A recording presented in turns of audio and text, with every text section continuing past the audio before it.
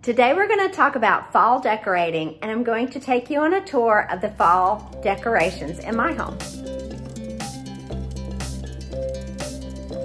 Hi, I'm Linda with Life on Summerhill, and welcome to my channel. If you're new here, I would love for you to subscribe and ring the bell so you don't miss out on future episodes. So today I'm going to walk you around my home, and I'm going to give you some ideas on how you can decorate your home for fall, how to give it a cozy and warm feeling. So let's get started in my living room. So the first thing I wanted to talk about is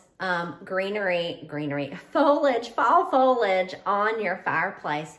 It's a great way to soften your fireplace and to give it those autumn colors. So I've added some fall foliage to my hanging basket, and I'm simply just gonna put my hanging basket back up here. Now, another thing I did is I started with some inspiration, and this year I used 4 ribbons that came from Amazon. They came as a set. Put a link in the description below of all 4, but as I walk around, I'll show you where those are. But it's a beautiful ribbon that has a frayed edge, and it's really soft. So I just tied a little knot on this one, and I tuck it into the basket here, and that's it. I just gave it a little bit of design and character because in the spring it didn't have any kind of ribbon. So next is my bunny rabbit, and I decided to keep him on the mantle, even though you think Easter, right, when you think of a bunny. But I added another one of the ribbons to him. So this is another ribbon that was in the set. And then I put a pumpkin in his basket to make him fall. So I didn't even have to change really any of my decor up here. I just added a little something to each piece to change that. Now last, you might remember that I had an herb plant up there. If you're new here, I will link in the description my spring mantle idea. So I had an herb plant up there, but this time I found this vase in the dollar spot. And I thought, this is really pretty. I like it. It's got a leather strap that kind of has a fall feeling. And then I just took this Hearth and Hand amber glass flower arrangement that I can use somewhere else if I want to change things around. And I just sat him down inside of here and then put him on the books, on the mantle. So that's all I did as far as the top of the mantle. I didn't change the art. I didn't do anything else. So next is down on the hearth. Now my crock was already here. I keep my crock here. We put wood, we put lighters, because our fireplace is a functioning fireplace. But the basket I thought was a nice touch because I could put some extra pillows and extra blankets here and just put it off to the side when we build a fire. And then I found these realistic pumpkins last year at TJ Maxx, and I'm definitely gonna go back. I'm gonna see if I can find some more this year, but they are so beautiful, and they're perfect each year to put out on my hearth or on my front porch.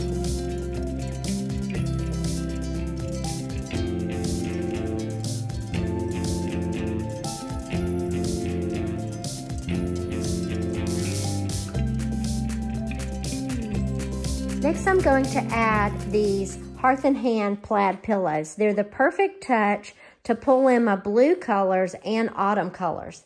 And then on the other side of the couch, I'm going to add a bigger clay colored pillow to pull in those autumn colors.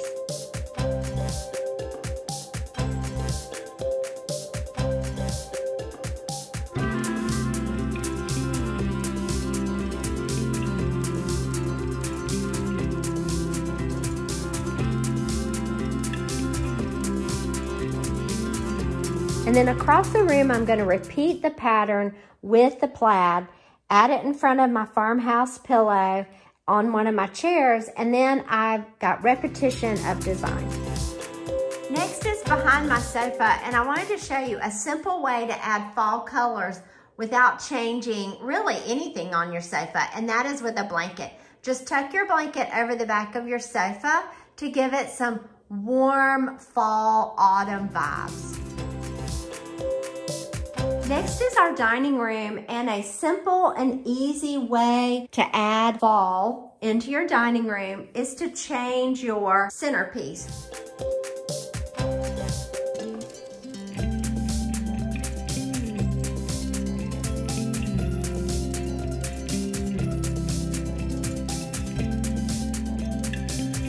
And then next are my bookcases. Bookcases are a great way to add a few little touches of fall. So on this first one, I added fall to my basket by taking a garland that I had from last year and tucking it into my basket.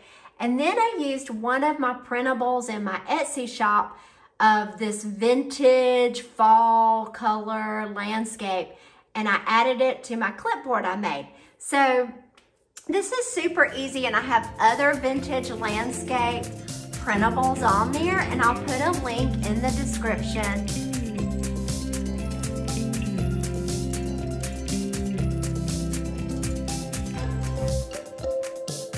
On my other bookcase in my dining area, I added some pumpkins to my bowl, and this bowl stays out year-round on this shelf. So I simply just started adding all my pumpkins inside. I lifted them up with some plastic bags from the grocery store, and then I just put pumpkins on top of that, and you can't even tell that there's plastic bags inside.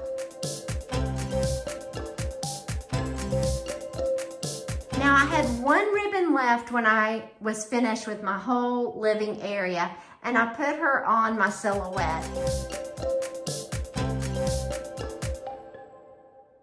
In the entryway, I changed around the furniture. I moved the bench over to the hall area, and then I moved the chest right here into the entryway.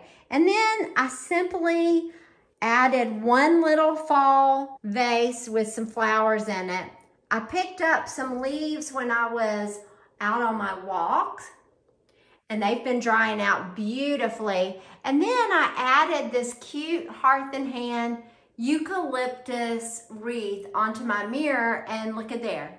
There's some more of those ribbons I was telling you about. I added those also. Last, I added a few new pillows onto my bench, a pumpkin pillow which has autumn written all over it, and then this clay colored pillow in the back to give it a more warm fall vibe. And then last, I picked up from the attic this leaf garland that I made last year, and I'll put a link to how to make that in the description below. But just some simple touches is all it needed to warm up this bench in the hall. Okay, are you ready to see it all put together? Let's take a look.